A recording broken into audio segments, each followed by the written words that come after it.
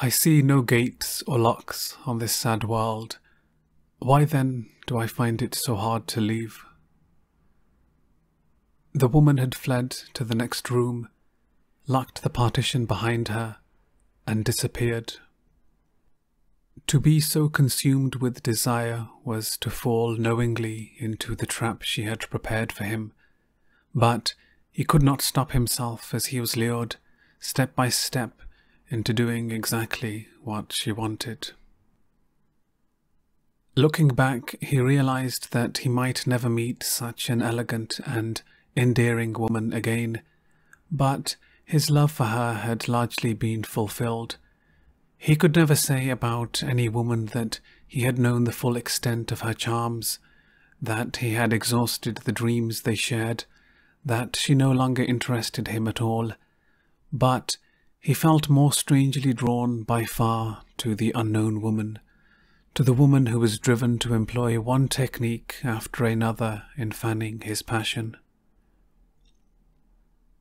The psychology of the sensualist is always the same, whether he is an aristocrat of the ancient court or an Edo-period sophisticate. He will not concern himself with a woman he has left behind. Anyone reaching a certain age will be moved to tears of joy when a young person says a few kind words. Not only did he feel that he was cheating a naive wife, he realized that his own happiness was built on his wife's sacrifice. Gazing at her as he held these secret doubts, he found her face even more mysterious, more enigmatic than before. The old man could not suppress a feeling of pride when he considered that he monopolized such a treasure, that no one but he, apparently not even the lady herself, knew that the world held such beauty. He would be satisfied to gaze at her face until he died, but it would be a pity and a waste to allow her young flesh to decay along with his. The world held too many women bewailing their miserable fates for one to take pity on each of them. He could no longer overlook the enormity of a man like him monopolizing such a woman. A woman's youth and beauty were finite. Rather than keep her waiting for him to die, he would henceforth consider himself dead and devote himself to brightening her life. A dead man will watch from the grave over the fortunes of the loved ones he has left behind. He would assume this attitude even as he lived. Haiju's yearning was probably stimulated by the lady's having become a flower on a mountain peak, far beyond his reach. With whom did I pledge my love in the waking world? On a fleeting path of dreams I wander, doubting who I am. She might be a flawless beauty, he thought, but if he could see proof that she was an ordinary human being, he would awaken from the dream that he had wandered so far into and lose interest in her. There is no telling how far a man's fortunes will turn once they begin to go bad. Despite his reputation, Haiju had no success in love after he inhaled the fragrance of Jiju's chamber pot. It was one failure after another for him. To make matters worse, Jiju grew steadily more haughty and cruel. The hotter he became, the colder her rebuffs. When he was almost there, she would push him away. As a result, poor Haiju fell ill and worried himself to death. I cannot rest until I make her mine, Haiju thought, and bewildered by love, he presently fell ill. Tormented, he finally died. There have been many instances since ancient times of wise men suffering misfortune at the hands of small men. He also exchanged pledges with a woman named Yukon, a daughter of the Suenawa lesser captain, while she was still in service at the imperial palace, but he abruptly stopped visiting her when she resigned her post and returned to her family. She wrote to him, "I hear that he lives, who pledged never to forget. I wonder where the words that he uttered have gone." Instead of writing a reply, he sent her a pheasant.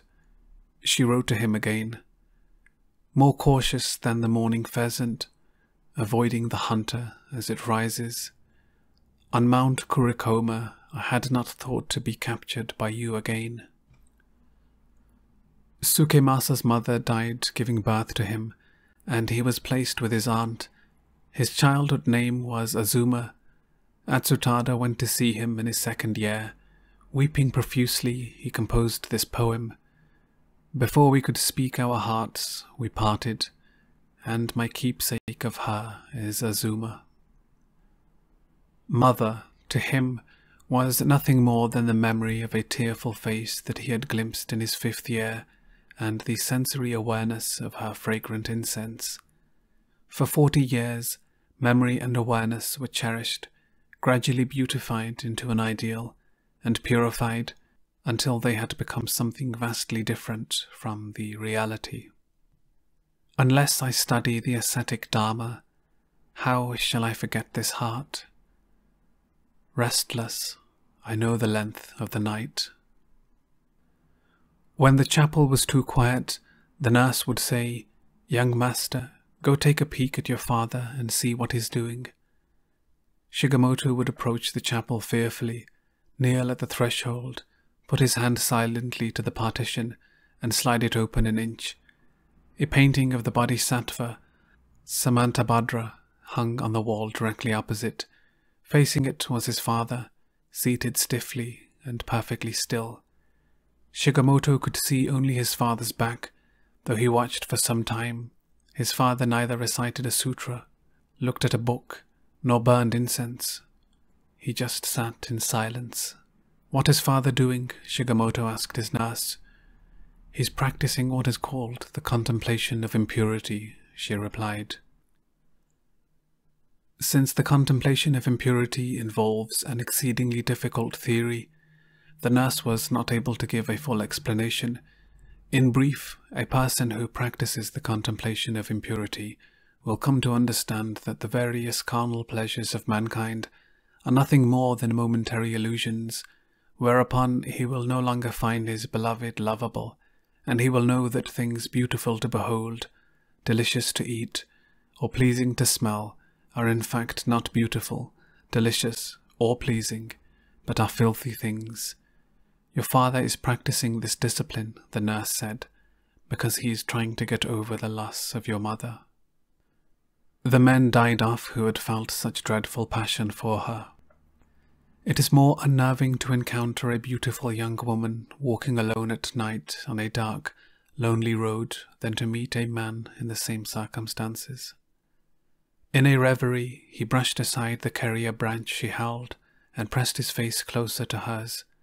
The fragrance of incense in the sleeves of her black robe recalled to him that lingering scent of long ago, and like a child secure in his mother's love, he wiped his tears again and again with her sleeve.